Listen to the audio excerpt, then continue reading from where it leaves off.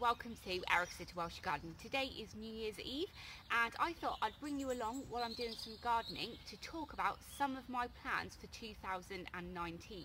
Firstly though, I just need to get this pear tree planted.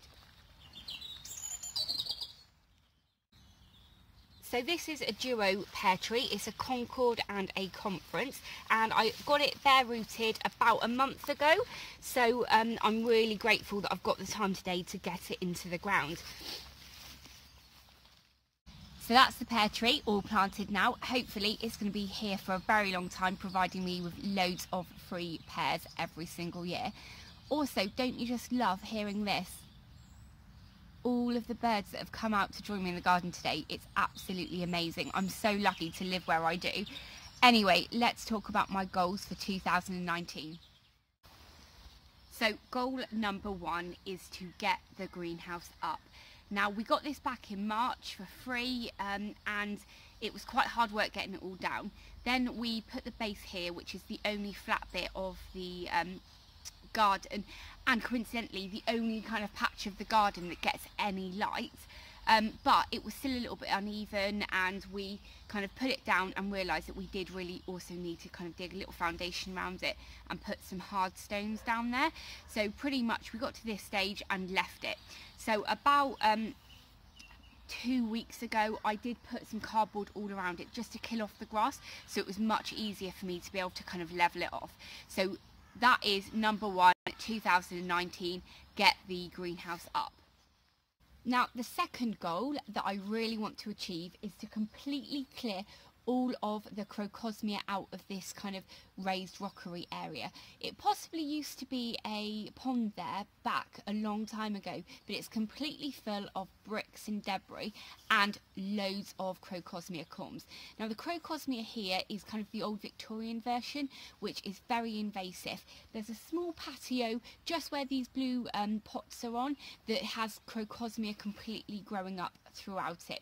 So I would really love to get this rockery completely crocosmia free and turn it into an amazing growing area. This part of the garden really catches the sun during the day, so if I can get that to a really productive vegetable area, then that will be amazing. Goal number 3 is to grow more perennial veg. Next year I'm going to be growing these ochre, which I've never grown before. I've got a couple of different colours and I'm so excited to try these. So goal number 4 is to become self-sufficient in at least one type of veg.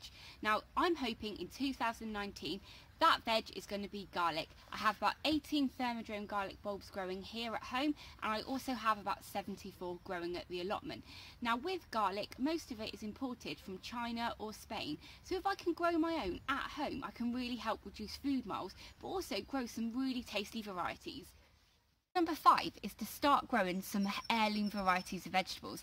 I'm doing this by supporting the Heritage Seed Library next year, and as part of the support they offer you up to 6 varieties of vegetables from the Heritage Seed Library list that you can choose to grow next year. Now, I'm going to be doing a completely different video all about this because I think it's so exciting, and I'm going to be doing this on my live chat on Friday. If you're watching this after the live chat, I will put a link in the card so you can catch up with that video. But in the meantime, if you really are interested in learning more about the Heritage Seed Library, I'll put a link below, and if you support them, you've still got up to the 2nd of February, I believe, to actually choose your varieties to grow next year.